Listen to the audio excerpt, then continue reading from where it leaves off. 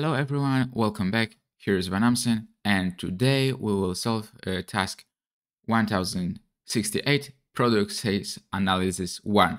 It's a wonderful problem to demonstrate how to link data between tables, so let's dive in. We have two tables, sale and products, and the task is to report the product name, year and price for each sale ID in the sales table. This requires us to pull data from both tables.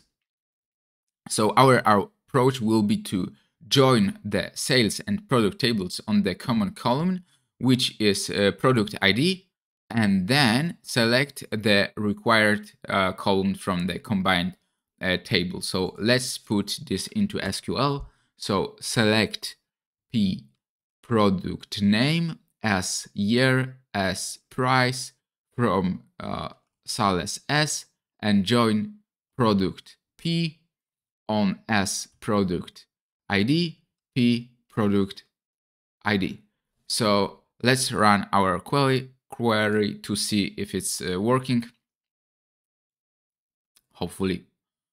Yeah, and our query works, so all good. And in this query, we are joining the sales alias S and product alias P table on the product ID column. So we then select the product name from the product table and the year and price from the sales table. And there you have it. Our query correctly retrieved product name, year and price for each sales ID, as you can see, and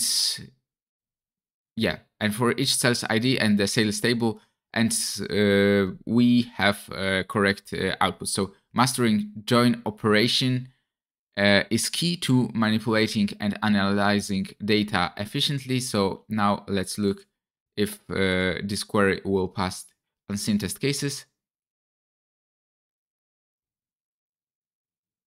So yes, for unseen test cases, we beat 41 runtime, so it's good. And that's it for this video. Stay tuned for more SQL problem solving tutorials, and don't forget to subscribe and leave a comment below if you have any question. And this is Van Amsen. Happy querying. See you next time.